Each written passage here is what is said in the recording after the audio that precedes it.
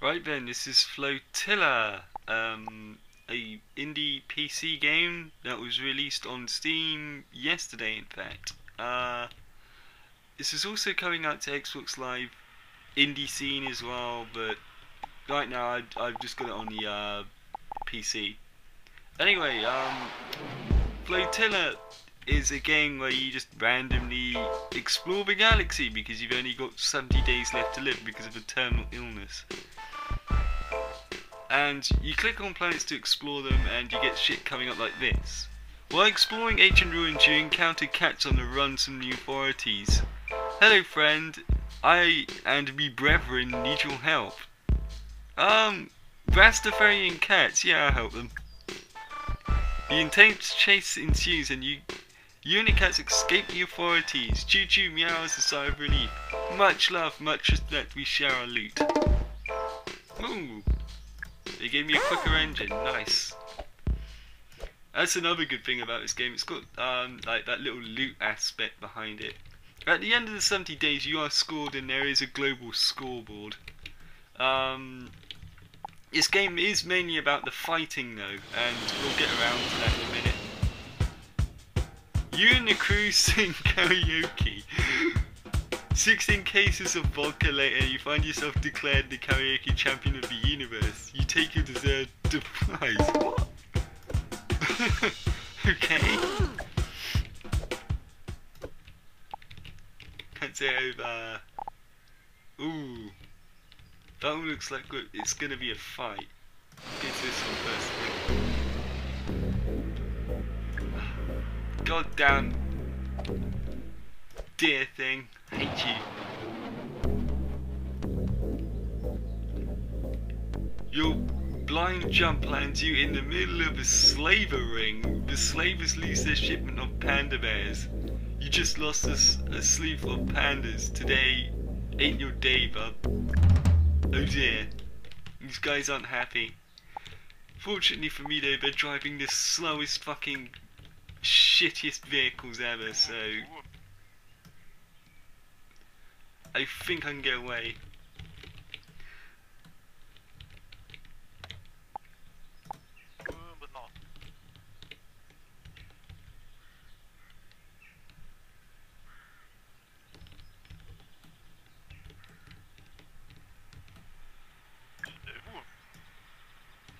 You have the upper hand as well because basically these ships are weak from the rear or from the bottom, so the lower you are and the behind them you are, I guess, if that's even a word, the more beneficial your position is. It's real-time turn-based combat. Everyone moves around at the same time. It's quite weird, but I love this classical music. There's some pieces here that you might recognise from gaming campaigns. Halo 3 used one of the pieces of music in this game for one of their ads. So yeah. But enough about that. More to the fighting. As it happens, the actual combat on this is very simplistic but very tactical at the same time. It's really about outmaneuvering your enemy, really. Also helps if you have good loot. I really dig the graphical style on this actually. It's very sort of retro basic, very clean, very crisp. Looks very nice actually, I have to say.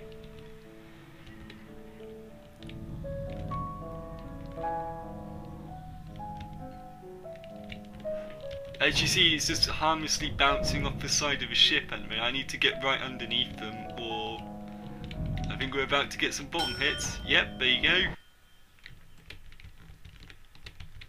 Love that ding sound.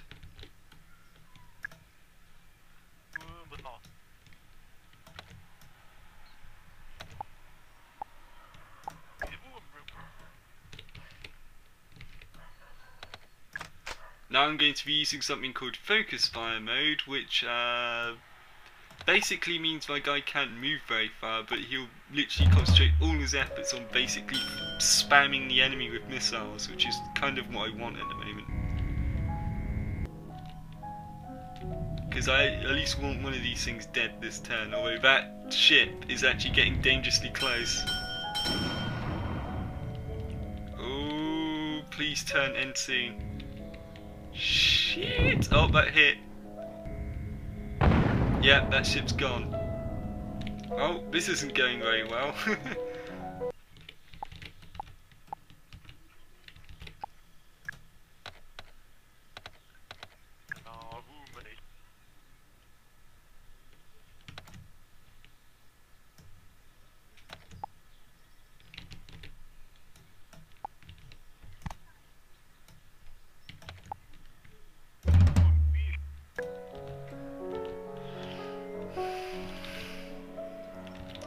Actually, I wonder if I will be able to survive this now. If you forgive my dodgy camera work. Oh, nice! Excellent, I won. Oh, one of my ships is destroyed, so I'm going to be now at a major disadvantage in every fight that I get into.